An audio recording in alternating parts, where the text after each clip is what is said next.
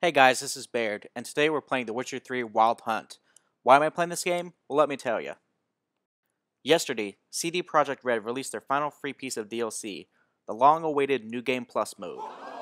Before we get into that, I just want to say The Witcher 3 Wild Hunt is one of the best games I've played, especially on the new consoles. If you haven't played this game, please go borrow it from a friend, rent it, do whatever, at least experience the game. It's awesome. The graphics look amazing, especially compared to the last game. It definitely deserves all the praise it gets. Now, I bought my copy for Xbox One, but regardless of what console you go with, what you get with the retail copy of the game, I mean, it's just astounding. It sounds like the manual of the game. They give you a compendium with like the lore of the Witcher universe, a couple Wolfhead stickers, which is pretty cool, a giant map of the game soundtrack, which is freaking awesome, and even like a personal letter telling you how much they appreciate you for buying the game. Just for buying their game, you get access to 16 pieces of DLC for free. I mean, some of that stuff is like beard and hair customization, different kinds of armor, even horse armor. Some of it's quests here and there, but they last maybe a few minutes. But still, it's all free. Most developers would charge for that stuff. And that's what I love about CD Projekt Red. They put a lot of care and effort into this. So you're probably asking yourselves, what's the deal with him not talking about New Game Plus mode? Well, I am going to talk about it right now. To access the New Game Plus mode, make sure you download the New Game Plus DLC from the Xbox Games menu. Once you do, it'll automatically be added to your game and will notify you with a text box.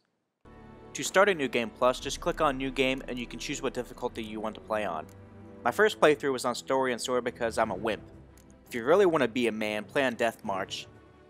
Click through the other options to make sure you choose On under the New Game Plus mode.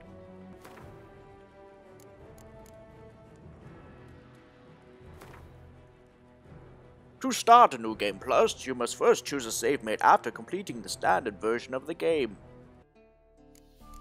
If you are unhappy with your skill choices in your last playthrough, at the start of this game you will also receive a clearing potion if you want to reset all your skill points and redistribute them into different areas.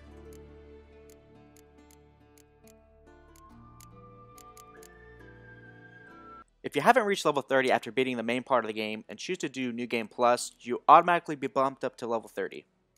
Now, if you were like me and played well over 100 hours because this game is awesome, and because I have no life, and achieved a few levels higher, all your experience will carry over. With New Game Plus, all your weapons, armor, items, money, and alchemy recipes will carry over. All your Gwent cards, trophies, books, letters, and quest items will be reset.